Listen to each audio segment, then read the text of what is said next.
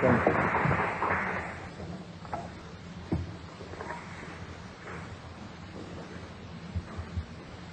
Tonight's subject is, have you found him? If I told you that you and I and the whole vast world are looking for the same thing, would you believe it? You might think you're looking for money, or power, or fame, or health, or unnumbered things, but I am telling you, you and I, the whole vast world, are in search of the same thing. We are looking for our son. Everyone is looking for the son that is dead. This story is told us in Scripture. It's Adam Brady. You'll turn to the 18th chapter of 2 Samuel. And a messenger comes bringing the news to the king, for the king is David. And David meets the messenger, the Cushite, and he said, is it well with the young man Absalom? Well, Absalom, if you break the word up, Abi's father, some call it Abi, which means my father, and Sholem is peace. So this is simply the father's peace. Well, here, is it well with the young man Absalom? And the Cushite answered, may the enemies of my lord the king and those who would rise up against you for evil be like that young man. In other words, he's dead. And then David broke into weeping, and David wept. And then the most poignant word possibly recorded. Oh, my son, Absalom, my son, would I had died instead of thee. If he only could have died instead of his son. But what man who has lost a child wouldn't feel that? He is older, and why should the child go before the parent? And any parent worthy of the name would like to feel that if I could only have substituted and given myself in place of the one that is gone. And so he would willingly have died instead of his son. But he couldn't do it. That's an adumbration. And now we find that God, the Father, does it for his son. Unless I die, thou canst not live. But if I die, I shall arise again, and thou with me. So God died. He died. And in dying, at the fullness of time, he resurrects his son. So the son is dead and buried. Where did they bury the son? They buried him in the city of David. For the city of David is called Jerusalem. It's called Zion. It's called Bethlehem. These are all synonymous terms. All buried in the one place. And that one person who is buried there is the son David. Now God dies and becomes buried in the city of David. The city of David is your own wonderful tower. That's where God is buried. There he is buried, and there he is looking and eagerly seeking for his son. One day, by his own place, he will rise, and rising he will bring with him his son. Unless I die, thou canst not live. But if I die, I shall arise again, and you with me. So the story is the story of every person in the world. You do not know who you are. I'll tell you who you are. You are God. You are God who died and who came down into the world of death. But in the present state of your forgetfulness, not knowing who you are in Scripture the insane soul.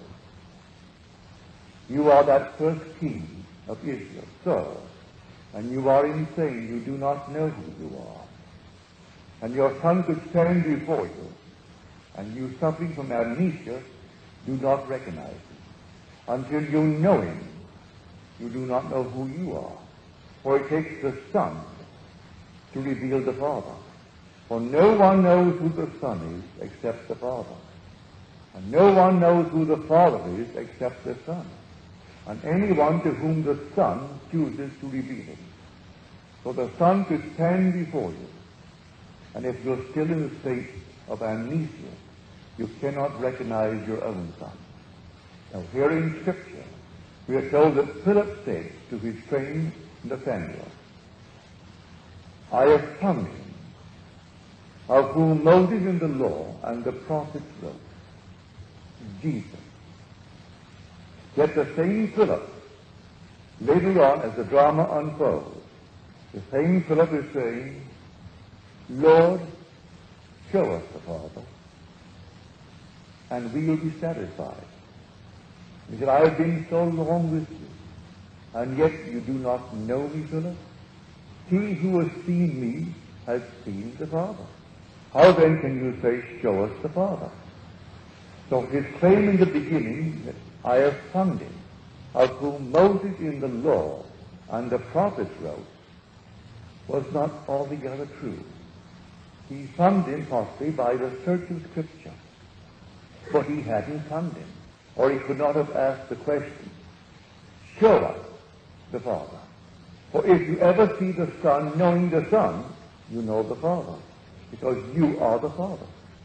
He could not have found the Son and then asked the question to be shown the Father. Now, who is this Son of Scripture? Let us go back into the Bible. In the 40th Psalm, which is written by David, it's called the Psalm of David. In the roll of the book, it is written of me. Now, search the Scriptures. It's all about me, the Son of God. Are you the Son of God? Yes, I will tell you of the decree of the Lord. He said unto me, Thou art my Son. Today I have begotten thee. So in the volume of the book, it is all about me. And the Father is the Lord. The Father is God. Now David died, we are told, and he was buried in the city of David. There was no way of raising David, but he was promised that he would not be left in hell. And then David could say, Thou hast redeemed me. Thou hast delivered my soul from death. Into thy hand, said he in his 31st Psalm, I deliver my spirit. I actually relinquish it. Into thy hand I relinquish my spirit. Then he said, Thou hast redeemed me, O Lord, faithful God.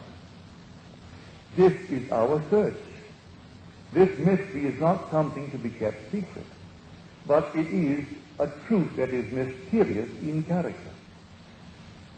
Seated here, when you think, I must pay rent, and I must have more money to do the things I must do. I must pay taxes. I must do a number of things. And you think that is your goal. That is your drive. And the whole vast world, you ask them tonight, what do you want? Well, one would say, I want to get married more than anything else in the world. That's the drive. Another one, well, I want to become a mother. Another one, I want money. I want fame. And you name it, it's right there. And all these are the by things. It is not the goal of God. Because man doesn't know this is God. There's only one purpose for the descent, to find his Son. His Son is buried. The Son died, and the Son is David. The essence of the experience of being humanity. For David is the symbol of humanity. So God becomes man, actually becomes man. To become man, he has to forget that he is God. So he completely forgets that he is God. Therefore, if I accept who I am and suffer from complete and total amnesia, I am, as far as the rational mind goes, I am insane. I don't know who I am. That's a form of insanity. That no one can hit me over the head hard enough to bring back memory. No matter what you put before me that is mine, I can't recognize it. So put my son before me and I do not know him. Put my friends before me and I do not know them. And the whole vast thing is simply I don't know it. For then, that total amnesia is a form of insanity. Now, one day man will awake. And when he awakes, he will know who he is. He awakes first. That comes first. Listen to the words of the inspired Beck. Unless I die, thou canst not live. But if I die, I shall arise again, and thou with me. I rise first. The Father rises first. It comes in that order. And then, 139 days later, the tomb is opened, and his son comes out and stands before him. And the son is David. And when the son stands before him, and there is no uncertainty as to this relationship of father-son, then his peace has returned. It's the Abdullah that has returned, that rebel son of his who tried to destroy his father and take over the kingdom. And yet the love of the father for the son, in spite of his rebellious nature, was so great that he died to save his son. This is the mystery of Scripture. Every one of you, and every child born of woman is going to have this experience. And in the end, we all go back. And we, the brothers, who together form the fatherhood. For the fatherhood is Elohim. And Elohim is the compound word. It is one made up of many, one made up of others.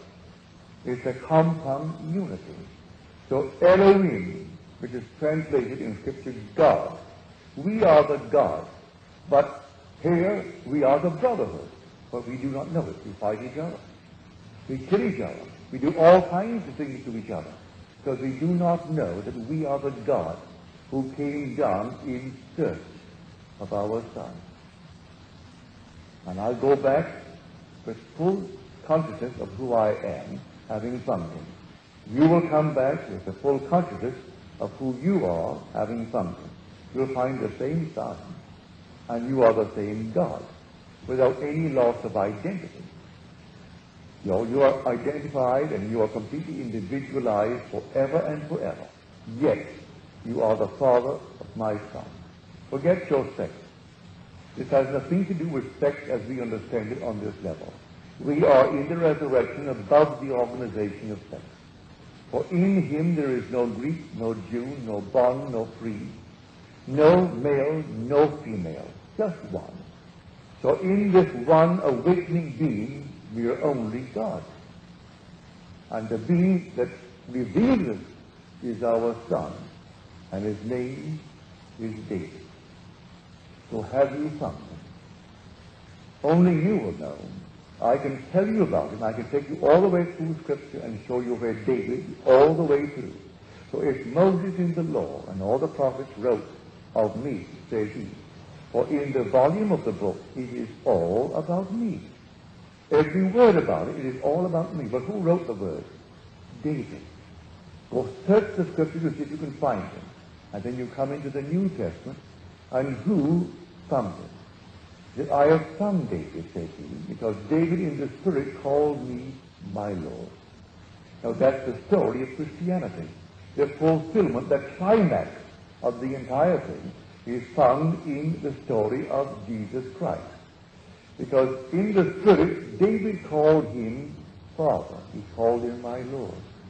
And the story is being told, and man takes Jesus Christ as the Son. Jesus is the Father. And everyone must experience the story of Jesus. Because Jesus in man, Christ in you, is the hope of God. Do you not realize that Jesus Christ is in you? Well, if he is in me, why is he in me? And what is his purpose? He is looking for the Son. So if it once happened, then it continues to happen forever and forever and forever until all find the Son. Only as you find the Son do you know who you are. So the question is, have you found him? One said, I have found him. I have found him where? I have found him in one known as Jesus. And he was the one mentioned by the lawgiver. For Moses in the law and the prophets wrote of him. And yet the same one, same Philip, could ask, as the story unfolds, Lord, show us the Father, and we'll be satisfied. Well, then, if you said you found me prior to this moment, then you didn't find it. You couldn't ask me to show you the Father if you had found me. If you really had found me, you would have done it. So you do not know me. Had you known me, you would have known the Father. And he who sent me is one with the one that he sent. He never left me. The sender and the sent are one. So I sent myself. You sent yourself into the world. We came down into this world for a purpose. This fantastic purpose of discovering and finding our Son. So the great poets are the ones who come closest to the great revelation. And here is this wonderful statement of the Son. He has the Son stand before Saul. So Saul is a demented king. You are Saul if you haven't found him, because you've forgotten who you are. And that's a state of amnesia. So he stands before the king. And he said, O Saul, a face like my face shall receive you. A man like unto me thou shalt love, and be loved by forever. A hand like this hand shall throw open the gate of new life to thee. See, the Christ stands. For whose words are these? The words of David. He's standing before Saul, and Saul does not recognize him. So Saul's name was then changed from Saul to Paul. And Paul recognized him. But while Paul was still bearing the name of Saul, he heard a voice coming from without that really was whispered from within himself. And the voice said, Saul, Saul, why do you persecute me? And he answered, who are you, Lord? He said, Jesus whom you persecute. He was Saul. Then he changed his name from Saul to Paul. And then Paul had it revealed in him who the Son was.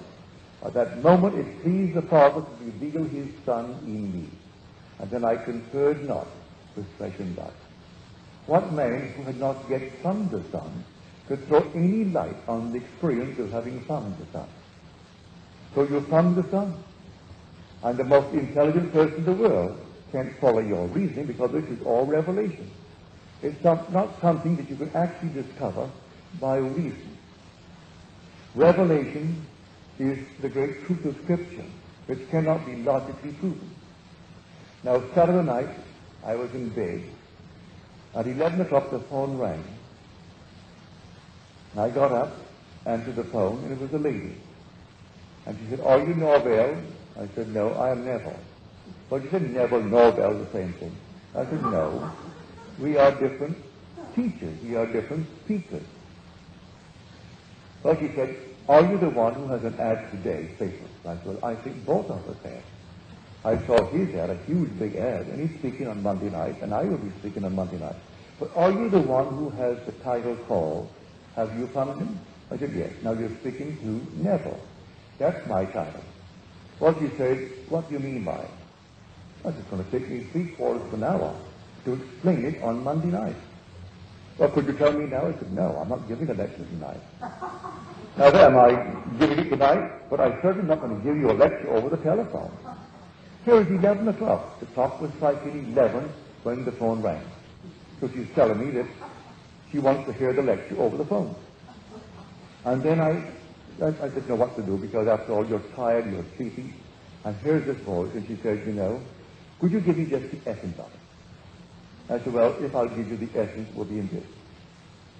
Have you found the cause of the phenomena of life?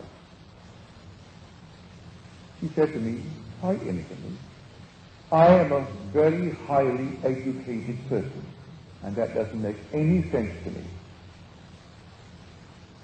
You know, I thought I was hearing something out of some fairy tale. A highly educated person, and when I said it in so simple a manner, have you found the cause of the phenomena of life? The cause of the phenomena, I mean all phenomena, and that is beyond her capacity to grasp it. She tells me she's a very highly educated person. But then it flashed into my mind a little story that I know is fictional, but you see, there's no fiction in this world. If imagining creates reality and you conjure a story, don't think it's going to remain as a story, it's going to become a fact. But across this country, in every city where Norman Vincent Peale visits, he always tells this little story, that I met a great intellectual. And how do you know that I did? He told me that he did. Well, she tells me that she is among the intelligentsia. How would I know? Well, she told me. And yet she couldn't understand a simple little statement when I said, by have you found him, I mean, have you found the source, the cause of the phenomena of life? For it is really your own wonderful human imagination. Then she hung up. And then I went back to bed. So here I'm telling you, when you find David, you're going to find yourself. And when you find yourself, you're going to discover you're all imagination. That's all that you are. Your infinite imagination. That imagining creates reality.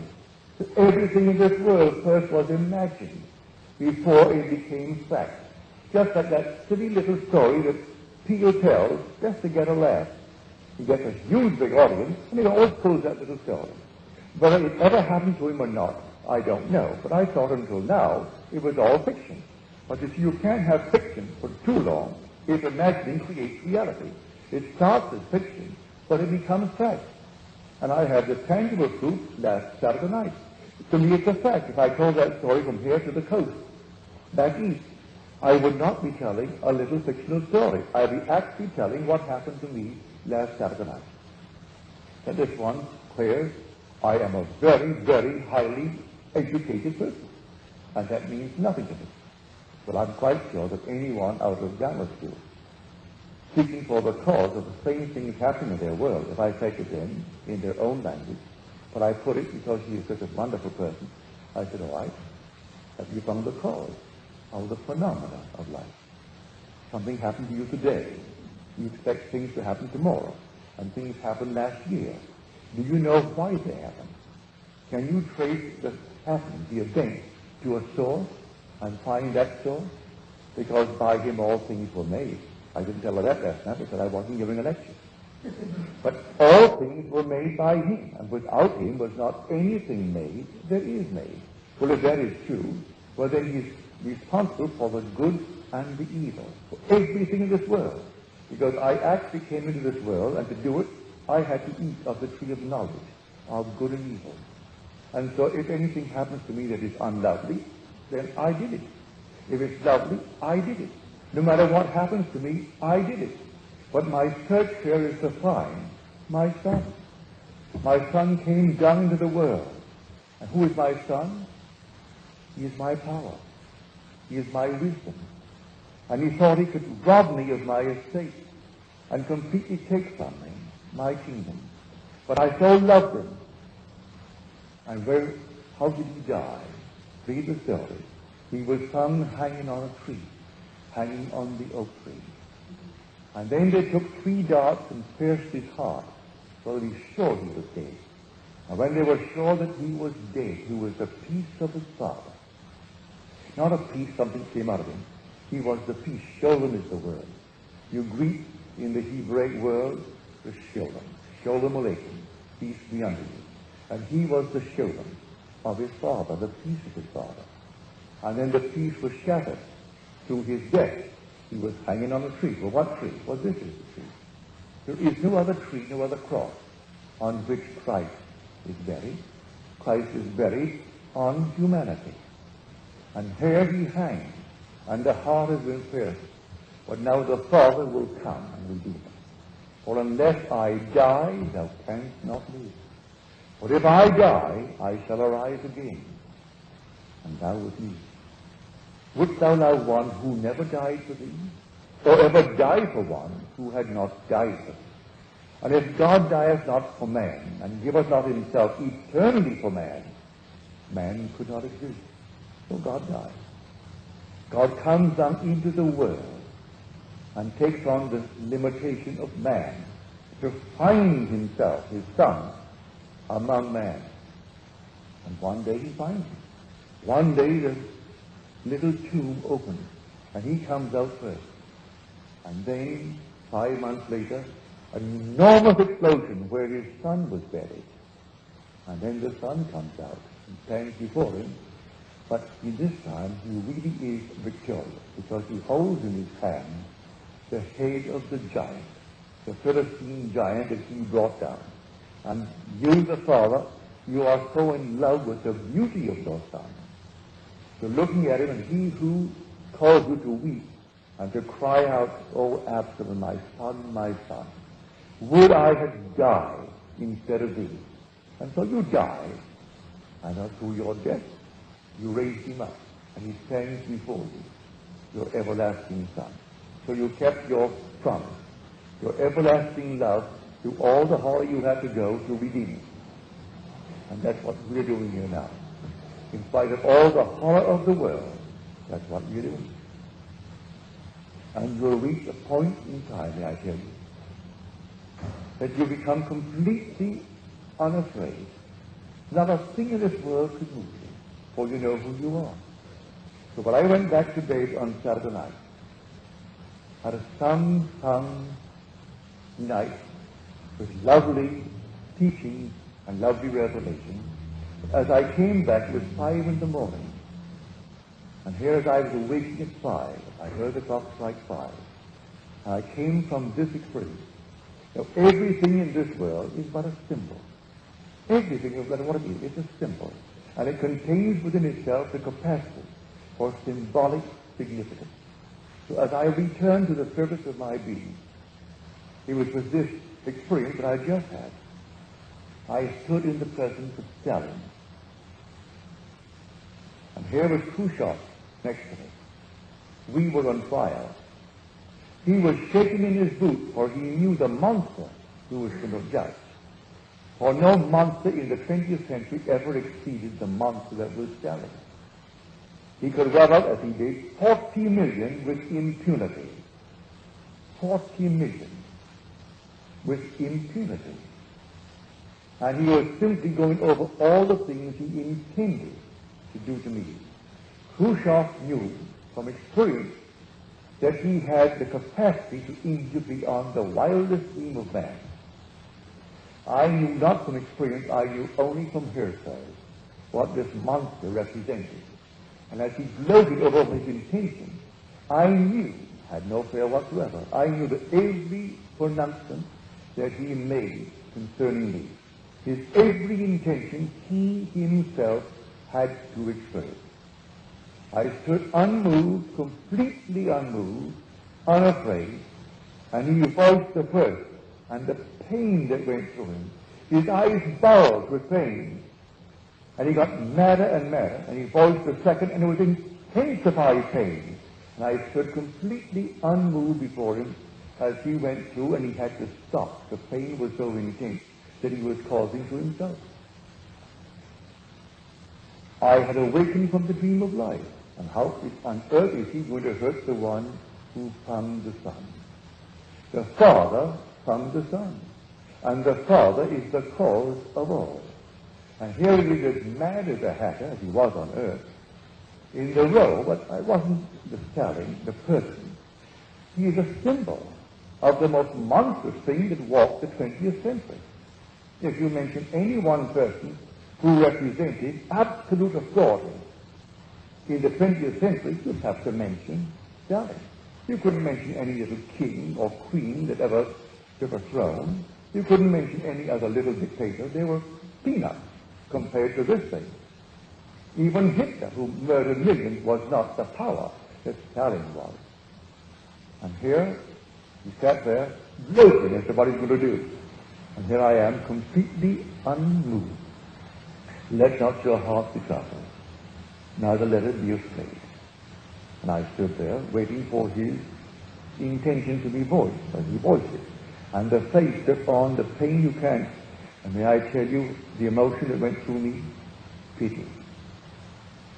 No hate whatsoever, I pitied him. Because here's a man putting himself through the tortures of hell, thinking he is hurting another. And there is no other. There is only God. So I stood before him. He could not recognize me, for he hasn't found the Son. When you find the Son, you recognize him. So Philip really did not know that he found him. That I have found him of whom Moses in the law and the prophets wrote. He could not have found him, or he would not have asked the same one as it progressed. Lord, show us the Father, and we will be satisfied. And then comes the rebuke. Have I been so long with you, and yet you do not know me, Philip? He who has seen me has seen the Father. How then can you say, show us the Father? So when you think of Jesus, think of God the Father. And David in the Spirit calls Jesus my Father. He calls him my Lord. The expression of every son of his Father, either to his face or speaking of him. And so he asks, how then like I be his son, when in the Spirit he calls me my Lord? So when you find David, and you know he is your son, he can stand before you forever. But if you have not yet been turned from Saul into Paul, then you will not know. But when you meet him after the explosion in your own brain, for the whole thing takes place in the brain of man. That's where it takes place. The whole thing is in Jerusalem. And Jerusalem above is the great place where everything takes place. It's called the city of David. It's called Zion. It's called Bethlehem. These are all synonymous terms. So here, within you one day, the drama unfolds. And you know exactly who you are. The immortal God that you are. I tell you, you are God. Even though tonight you drop dead and the world thinks the now it's gone. That's just a little mark and it's rubbed out. Don't for one moment entertain it. You are immortal. You cannot die. You not only cannot die, you are the cause. You are the God spoken of in Scripture. You are the Lord God Jehovah. But you had to empty yourself to search for your Son. And you came down into the world of death and took upon yourself the limitations of the human form and became obedient unto death, even death, upon this cross. That very cross on which your Son was hanging on that tree. And you took the impression of it upon you. And you're going to raise him up. And you will raise him up. But you will rise first. And when you rise first within your own skull, a few months later, an explosion takes place, seemingly in the depths of your own being, all in your head. And when it all clears, he stands before you. And then memory returns. And here is your Son that you knew in eternity. And you pledged yourself that you would redeem him. You will redeem him even though it took your life. For unless I die, you cannot live. But I will die and redeem you, even though you intended as a rebellious son to rub me out. And that is the love of God for his Son, told so beautifully in that 18th chapter of 2 Samuel. It's the most poignant, the most touching story I think ever written. Love so great that even though the Son has pledged himself to destroy the Father so loves the Son and inquires, is it well with the young man Absalom? And then that lovely way of telling you that the boy is dead. And then the servant The Cushite answered, "May the enemies of my Lord the King, and all who rise up against you for evil, be like that young man." He needed no more to tell him his son was dead. And then he broke down and he wept and said, "Oh, my son, Absalom, would I have died instead of thee, my son." I once read a letter by Max Plowman, who wrote to a friend of his, both were great students of Blake, learning that his friend Wickstead had lost his son. And when Wickstead received the letter, his answer is priceless. But Max Plowman's letter to Wickstead, on receiving the knowledge or the news that he had lost his son, and he starts off the letter, "I have nothing to say to him, for when the heart breaks, words make an empty sound."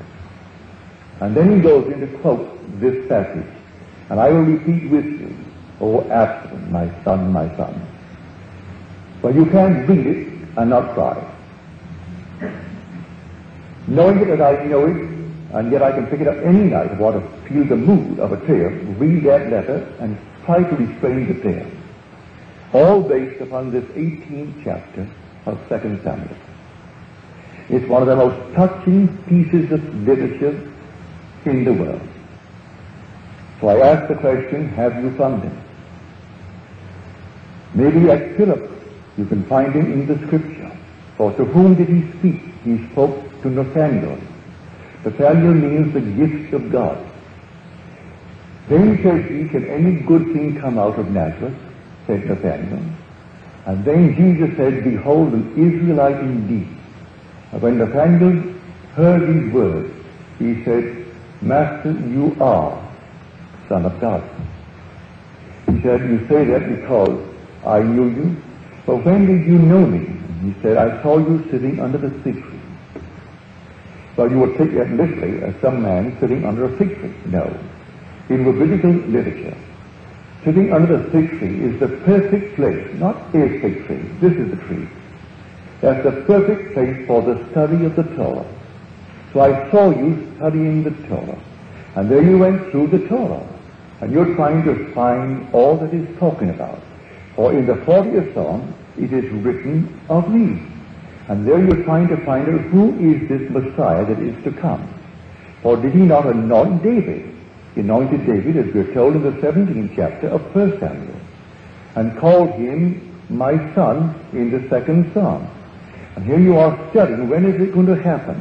I saw you sitting under the fig tree. So here, Philip, who brought him, was studying the book. And here they discovered traces of his coming. So a man makes the claim that it happened to me. Well, you haven't found him because you've met a man in whom it happened. I tell you, it has happened to me. I have found David. And David has called me my Lord, my Father, and the rock of my salvation. But you can go out and say, I met a man who has had the experience recorded in Scripture concerning Jesus Christ. But his name is not Jesus Christ. His name happens to be Neville, a simple man with no educational, no financial, no social background, an ordinary man with the weaknesses and limitations of the flesh. Yet in him it has happened. So you can go and say, I have found him in whom the Scriptures wrote, or of whom they wrote. But you really haven't found him. If you find me, you haven't found him. Because you have to find him only when you find the Son. You can find one in whom the Son appeared and called him Father, but you haven't found the Son. When you find the Son, you find yourself, because you are the Father. So you can find a man, if you believe him, and you can trust him, and he tells you exactly what happened to him. And he will show you the passages of Scripture related to his own experiences. And you will trust him implicitly and go out and say, I know a man in whom the story of Christ unfolded. But like Philip, you can say, I have found him of whom Moses in the law and the prophets wrote. But then later on you're going to say, show me the Father, if that's all that you know. Because you can't say you're from Neville. He is not the Father. The Father is in you, and the Son is in you. And when the Son appears and calls you Father, then and only then do you know the Father. So no one knows who the Son is except the Father. And no one knows who the Father is except the Son. Therefore no man has ever seen God.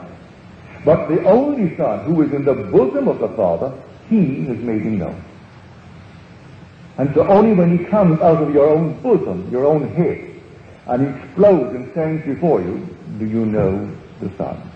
And then and only then do you know the Father. Although you can trust me, and I hope you do, for I am telling you what I have experienced. I am not speculating. I am not theorizing. I never considered myself a scholar. So I never study scriptures from the scholarly point of view. I do not speak Sanskrit and Aramaic and Latin and all these tongues into which the very book was translated. I understand a little bit of Hebrew, enough to understand, but not to really carry on a conversation in Hebrew. And so I could never claim that I understand any of these tongues. And the only tongue that I really know is English, and I would not consider myself a scholar in the English tongue. I consider myself one capable of expressing myself as I have experienced certain things. I think the words will come that will be adequate to the experience that I can tell it as clearly as needed. Outside of that, I would never claim scholarship. So I trust that you will trust me in the truth of what I'm talking about. But you will not know the Father till you find the Son. And when you find the Son, you're going to find David. And David is going to reveal you as God the Father. I'll tell you now, you are now God the Father. And you won't die because you can't die. You are the immortal God. But you die in the sense that you had to completely forget who you are to become man. And in this state, you are like an insane person because you have suffered and are suffering from total amnesia. But you will one day awaken and you will find David. And at that very moment, memory returns. And you know who you are, and you also know who everyone else in the world is. While they're here in this world, they can all be used, and they are used as symbols in your dreams. As I did with Stalin, the depths of my own being brought before me the tyrant of tyrants, the monster of monsters in the 20th century.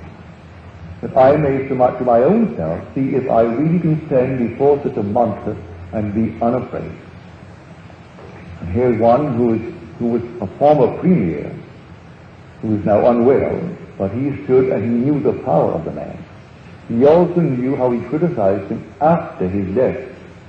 He also knew how he took him out of the crypt that was an honored crypt and put him into a lower echelon. How he tried to dethrone him, took all his taxes down.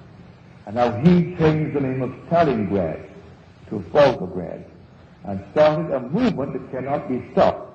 And they're now bringing out a movement all over Russia to desalinize the area.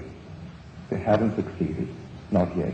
But he still, in the 20th century, will remain that symbol of all that is unloving, all that is cruel. So he stood before me as judge. And because I had awakened from the dream, I was completely unmoved, for I knew that only pity possessed me. I knew that everything he wanted me to suffer, he himself would suffer. I wouldn't share it with him. I only had pity for him. So Blake was right in the divine image. Pity has a human face. Mercy is its heart, love is its body, and peace is its breath. And the only emotion that I felt as I stood before this monster, as he pronounced it, and the pain went through him, the eyes bulging with pain. Then he got so angry he pronounced the second, and it was an intensified pain. And I stood there with only one emotion possessing me, the emotion of pity. Pity for one so blind, one so completely blind. He thought power rested in the destruction of millions, as he did it with impunity. when that is like a firecracker compared to the power that rests in God. And when he finds the sun, he returns to that power. To stop time. At any moment in time, he stops it. And nothing can move. And he can change the motive of the thing that he stopped. And then when he releases that time, it moves in an entirely different direction. Change the motive of an individual or a whole community or the world. And they will simply awaken with a changed motive and not know what had happened. They will think that this is all what I always wanted to do, and they will simply fulfill his will. That's power. You don't rub up anyone, don't change anyone. You simply stop time and change the motive of the things that are in time. And when you release the power, which you arrested not there, but within yourself, they with a changed motive continue, but not to fulfill their former intention, but the new one that you have now ordered. That's power. And that comes when you find who you are. And you find who you are only as you find the sun. For no one can tell me who I really am but my son.